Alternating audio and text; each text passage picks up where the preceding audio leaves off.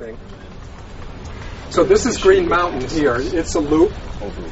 This is an area where there's been a number of these rent-to-own, unclear ownership situations.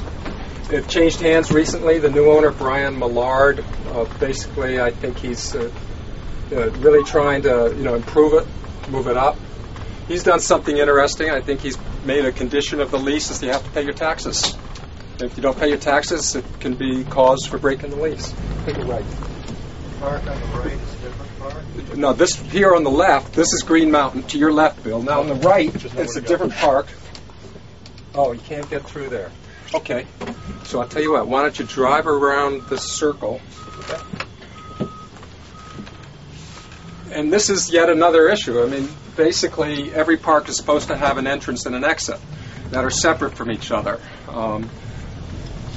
This happens by custom, but you can see it's not plowed right now. So there's only one way in, one way out. So fire and rescue will often have, some issues about getting down, turning their vehicles around, being able to respond, first responders. Back up here when we try that. Back up the hill. I think you have a sense of this one. In the interest of time, so how many units are we talking about in these two? These are two separate parks. This is 40 and this is 50 roughly. Okay. There's probably 43 and right. but they add up to just under up the hill. Right. Now, if you These are all. now you can see in here. Let's just sort of stop in here because you can see how they're close together and how they're all lined up. There's about 4 or 5 streets through them. And there's some of them are quite old.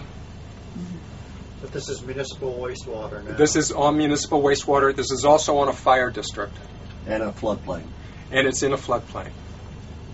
How far back is The floodplain is somewhat... How far back is the river? The river's the other side of the railroad tracks. The railroad tracks basically is usually the cause of the flooding because there is a culvert. And the water comes down and it tries to go through the culvert at a right angle, which doesn't work. So in high water with a little ditch here, which isn't maintained as well as it should be, plus the river, the water backs into here and will move through this area. So when you heard about the flooding, it was all through here, and everybody had to be evacuated in this area. And the electricity had to be turned off. That was in the middle of the winter, and then to get people back in their house, you had to have an electrician come through and inspect each trailer one by one. But because at that point the wastewater wasn't built, anything that was in the yards had to be thrown out because it was contaminated, and the health officer came in.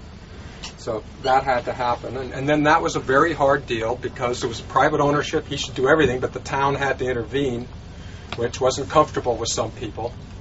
But the owners have been billed for it, and I think they've... When was that built? That was 2 winters ago. Okay.